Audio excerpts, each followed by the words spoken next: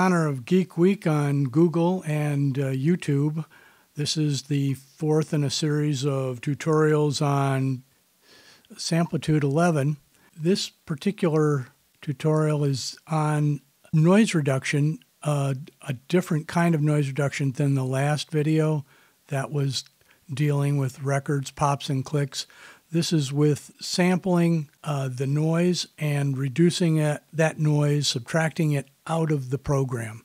So what I have here is I recorded my voice with the window open so that there's background noise from the traffic. Let's listen to that.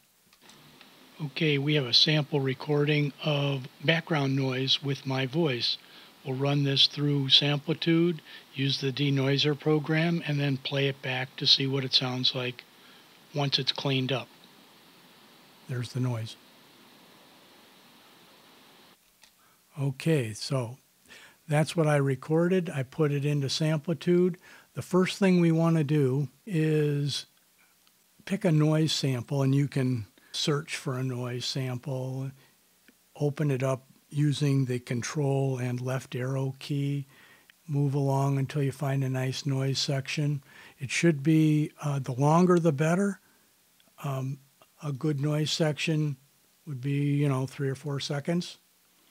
So if you're going to make a recording and you know that there's background noise in there, it would be worth your while to make a noise recording ahead of time, and then take that noise recording and subtract it from your recording.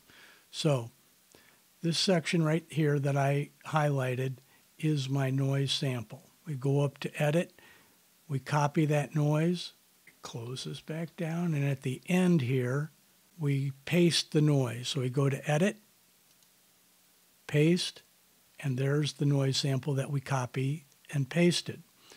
Right-click on it, and then left-click and select a portion of that noise, the noise that you want to subtract from your program. Next, you go up to Effects, go down to Restoration, and it says Get Noise Sample. Click on Get Noise Sample. Then you go over here to the Effects column in the track that you're on. Click on the down arrow. Go to Restoration, go to Denoiser at the bottom here. Click on that, a window opens up. In this window, you go to Resolution. Set that for 4096. Keep this overlap at high. Smooth attack, you can leave it alone. Smooth release set for 20. Static smooth set for 10.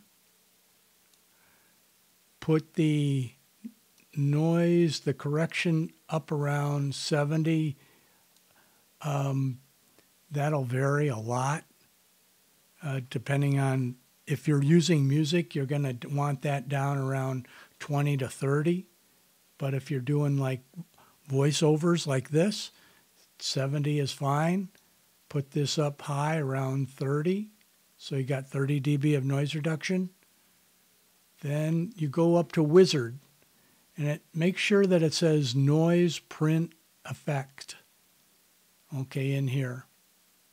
Then you click the wizard, and you make sure that this is clicked. Take Noise Print from Range Start or Play cursor, and you click Pick. Now it's running the noise sample. It's done. You click OK. You click OK here. And then you go back to your original recording. You play it back. You press the space key. Okay, we have a sample recording of background noise with my voice. We'll run this through Samplitude, use the Denoiser program, and then play it back to see what it sounds like once it's cleaned up. No noise. And that's how you use the Denoiser program, one of them, out of Samplitude 11. Thanks for watching.